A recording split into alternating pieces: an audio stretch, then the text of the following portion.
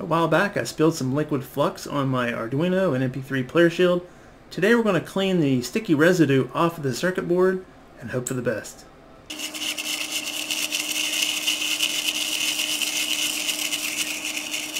The way we're going to clean this circuit board today is with 91% isopropyl alcohol, and the reason we're using that is because isopropyl alcohol is a general solvent, and anything over 90% is useful for cleaning circuit boards, or so I've read. And the reason we're using alcohol is because it'll evaporate quickly and it won't leave any residue behind, or at least it shouldn't, and we'll dry it off with some paper towel, although you should use lint-free towel or whatever. I don't have that, but I think I'll be alright with paper towel. I'm also going to use these Q-tips. You should use lint-free Q-tips as well. These are tightly wound, so I may not have issues with it, but they make those Q-tips with the lint-free pad on the end. Those would work really well. But anyway, I'm going to dip this toothbrush in isopropyl alcohol, and I'll just get it wet, and I will lightly brush the top of and the sides actually of this circuit board and the Arduino, and I'll dry it off with the paper towel, and we'll see how this goes. I don't really have anything to lose, so you also want to wear gloves when you do this, and I'll be wearing these gloves. You can buy the gloves and the alcohol actually at Walmart, so that's where I got it, and pretty easy to get the supplies, and we're going to see how it goes, and hopefully I'll be able to use this when we're done. Well, after I let it dry a while. So, pretty confident that it'll happen. Let's see what happens. Here is the liquid flux that I used, that I spilled, and it's by MG Chemicals. I like the liquid because it was really easy to apply, and it did a great job of increasing solder flow, so you got really good contacts, solder contacts. But on the downside, it could be very messy. Since I no longer use that liquid flux, I have switched to SRA flux number 135, and this isn't an infomercial or anything, but I really like this. This is a paste, a rosin paste, and I'm going to open it here, and I just use a toothpick to dig in there and then dab a little bit onto my circuit board, or onto the soldering joint, and this works really well. I like it. It doesn't leave a lot of residue behind, and I primarily like it because it allows the solder to flow really well, and you get really good connections like I did on this board. And I used the paste on this board, and you can see, if I zoom in here, you can see that it's very clean. I like it a lot, and that's what I use. Anyway, that's what I use, and I'm glad I switched. I don't have to worry about knocking liquid flux over anymore. Now it's time to clean our board. So I got my 91% isopropyl alcohol, and I've got my sticky board here inside this plastic bag. Get this out and take a look at it. It's pretty sticky, so I'm wearing gloves, and I don't have any that are large. I'm wearing medium gloves, so they're pretty tight. Got my toothbrush, Q-tips, and I think we're ready to go.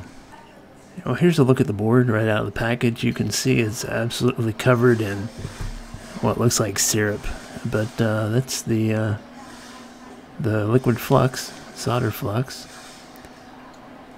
and it's very, very sticky. In fact, I was going to throw it away, but I figured it's $50, and that's actually a lot of money to me, so I'm going to get it out and at least try to clean it. Here's a look at the board underneath here, the red board, and wow, it's pretty tight. It doesn't even want to come out.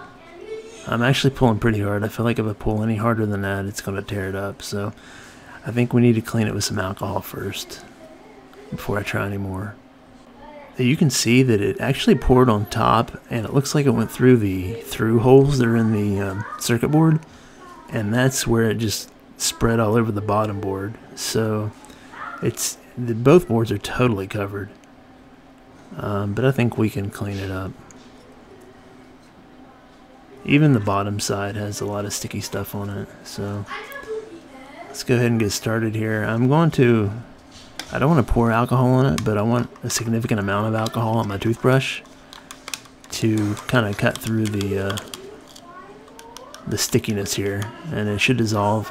And once I do that, I'm going to wipe it up with a paper towel. That should help me be able to clean it off. And I'm using a soft bristle toothbrush. You don't want to use a stiff bristle. Although this sounds like it's stiff, it's actually pretty soft. This is my first time doing anything like this, so the game plan here is to just scrub it with alcohol and the toothbrush, and then try to dab it off of there with a paper towel, and just keep repeating that, and then kind of do detail work with the Q-tips, and we'll see how that goes. So it's going to take a little bit of time. I may need to go over it a couple times, but the goal is to save the board, so we'll see how far we get with that. One thing I should add is that if you're using 90% or higher isopropyl alcohol to clean your board, you want to get a little bit of ventilation because it smells like an operating room in here. The fumes are pretty strong. I hit pause and I scrubbed and wiped some more off several times, and now I'm ready to just use this Q-tip to go over it and try to get what I couldn't get with the toothbrush. So we'll go over the crevices, we'll go around the chips here, and just try to clean up anything we see. And it's starting to look better, but it's this is definitely taking some patience for sure. At this point, I'm not really worried about getting too much alcohol on it because it evaporates so fast.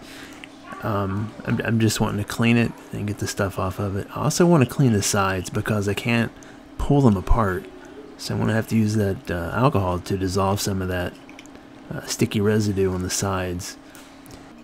Then once I've got the sides real good, I'm going to flip it over and get the bottom because it's on the bottom too. It just seeped through the whole thing. Cleaning the bottom has been the easiest part so far. There was still some residue left at the base of the header pins, so I went back and scrubbed that with a toothbrush just to be sure to get that off. And I'm finding as I'm scrubbing the top of the header pins, it's coming out the bottom of the base of the header, so I gotta get that too, and that's a good thing. I thought that the Arduino under the shield would be spared a little bit and it'd just be a little bit of cleanup, but it is so bad and covered with stickiness. I'm gonna have to take this apart, and it's actually moving now. It wasn't moving before, so it's coming out. That's good. Oh yeah, that's real sticky. So the underside of the shield is very sticky, and the pins are extremely sticky as well. So I'm going to have to scrub these multiple times and then wipe them off multiple times.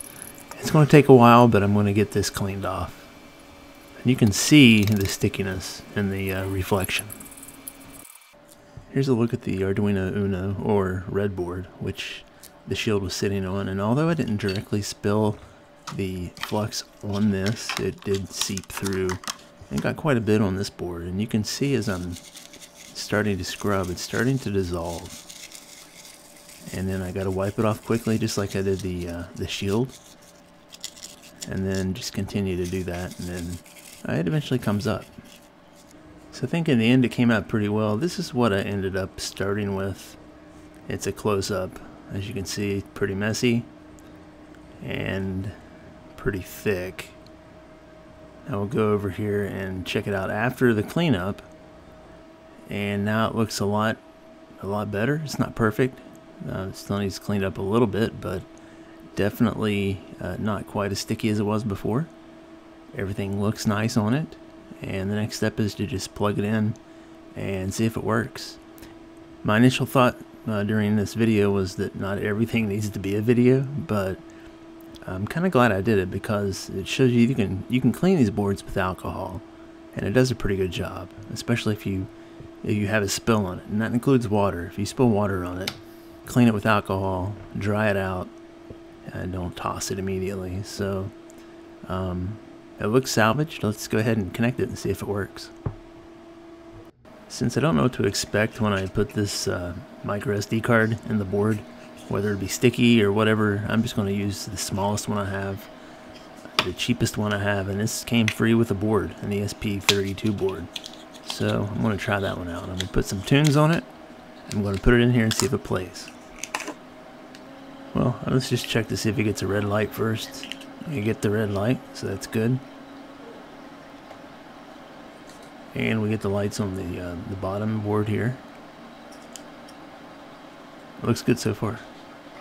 Putting the SD card in, I could tell it was a little sticky. It wouldn't go in as smooth, and I couldn't hear the click, but I could feel the click, and it did lock in place.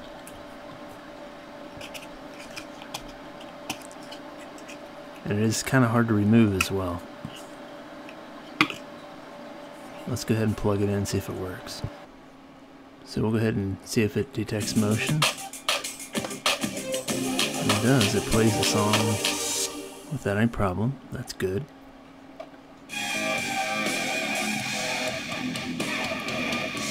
Okay. Seems to be working fine. I'm using digital pin 5 and 10, and they are working great so far.